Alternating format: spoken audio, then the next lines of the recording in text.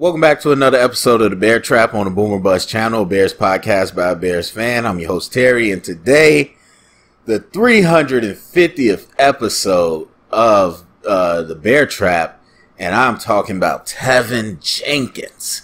So, Ian Rappaport has tweeted out, and I was actually on Twitter looking at something else, and I just happened to see his tweet about this.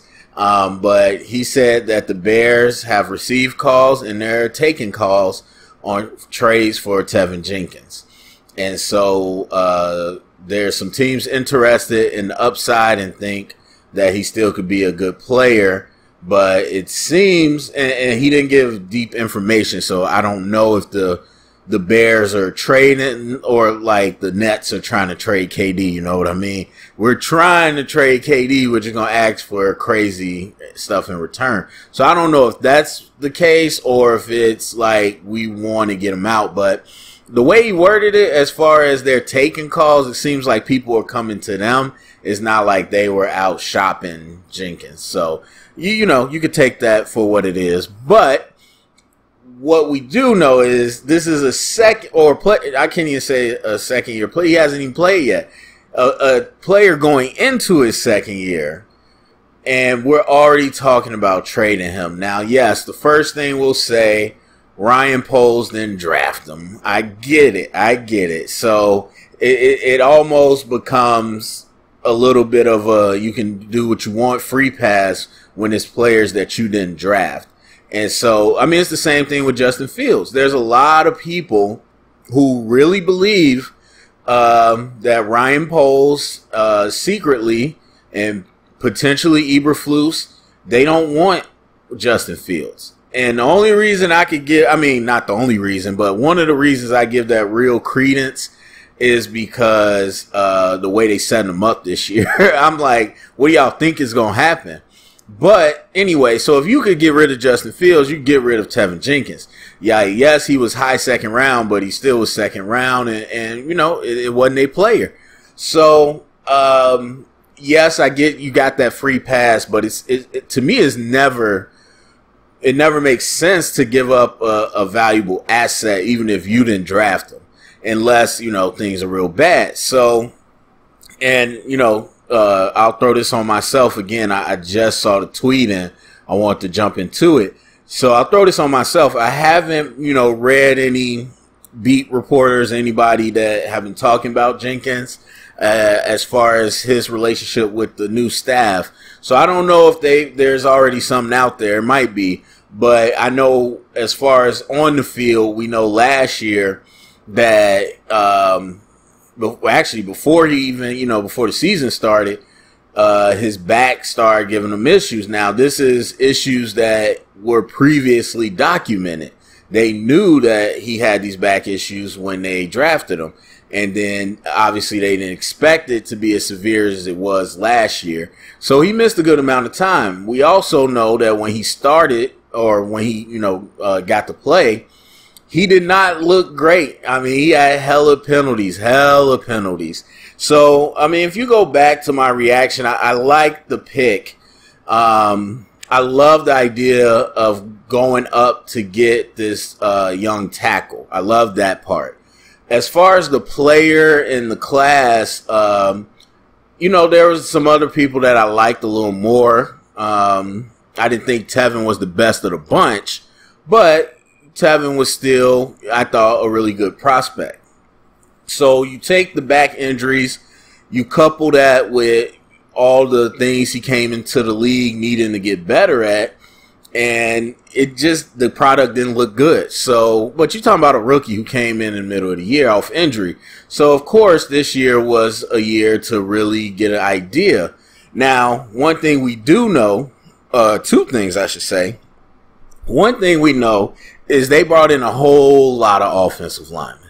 A whole lot. I mean, the only thing that matches is probably the receiver, the amount of receivers we got. And, you know, they are offensive linemen. They are, but that it's not like they brought in Pro Bowlers. So there's some a lot of journeymen. There's some young guys. Teven's in that mix too. And with all those linemen, they have been rotating everybody at different positions for the most part, trying to see what combination works best. And another way you could look at it is Jalen Johnson, who I will always tell you was overrated last year. People going crazy about him, but is a starting corner, hands down. He had to rotate with the second unit, and that was a big thing. And some people still wonder if he's going to start. So I think it's just part of training camp. You know, people getting a little too overzealous about it. But what we do know is Jenkins don't have that spot locked down from last year, what he did, and he don't have it locked down from what he's been doing so far in the offseason. So the second thing we know is they just brought in 2 more tackles. So that adds to the crowded O-line room, but specifically it says we got guys that play tackle that are vets, and we think that's a spot that we can really get some competition. Now, everybody says we want competition in camp, and it always ends up being the same starters anyway. And everybody says what Poll says, we want hard workers, we want these type of caliber guys. So far, they have backed up that whole thing with competition at specific spots. They've really brought in a number of people to go at it. I mean, because even when they said that before on the Bears, whether it was Nagy or Fox, they didn't necessarily bring in legit competition every year. Like, they didn't have 7, 8 offensive linemen that were legit competing for spots.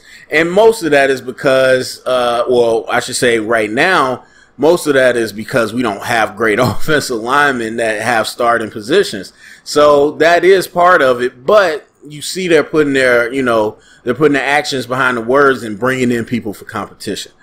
But, again, the fact is Jenkins is part of that competition. And it's very possible he did not show them anything so far as to say you are the second-round asset that we should keep. I mean, a second year, you think about Rashawn Slater, you think about Wirfs last year, a second year high-performing tackle, that is gold. That's not a quarterback or anything, but it's gold. It's still a high-value asset. And so for to be thinking about getting rid of him, you must really not like what you see. And so, again, they're taking calls, according to Rappaport. They're not shopping him per se, but it seems like he could be on the move. And so, you know, for me, again, I don't expect a whole lot from this O-line. I mean, it happens every year. People, no matter who it is, people were talking about Khalil Mack's little brother. Well, what do you think Khalil Mack's little brother's going to do? How do you think he's going to impact the defense? He's not. What are you talking about? Like, that's a bottom of the roster type dude. Like, some fans want to look at every single part and think that it's going to mean something, but you know me, I look at the writing on the wall from a bigger picture. We're not going to be a great team, and we're definitely not going to have a great O-line. It's the same every year. They're trying to find the best 5, and fans repeat that like, oh, they're trying to find the best 5. That doesn't mean the best 5 are good. So, yes, we're going to have an O-line, but I don't expect them to be that great in general. And so to lose Jenkins wouldn't really sway me a whole lot on the O-line per se, but it would just be a little jarring that our second-year player just got traded. So that's the thing that I'm looking at.